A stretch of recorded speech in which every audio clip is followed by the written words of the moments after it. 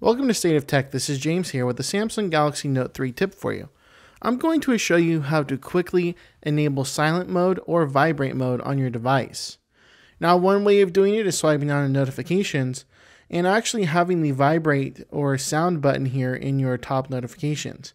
You see I can go and tap on that. Now I put it into mute, put it back to sound, and then put my device to vibrate. The way you do that is come here into your notification panel, customize it, and actually have your sound options up here in the top instead of down here in the available buttons.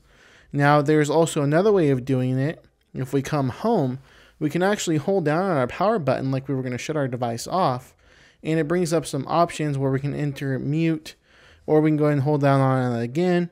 We have vibrate, and then one last time we can even enable back the sound. So we can either hold down that power button like I was just saying, or go ahead and throw that button up here in our control panel up here at the top. And that's how you quickly put your device into vibrate or silent mode on your Samsung Galaxy Note 3. And for more Note 3 tips, be sure and visit stateoftech.net.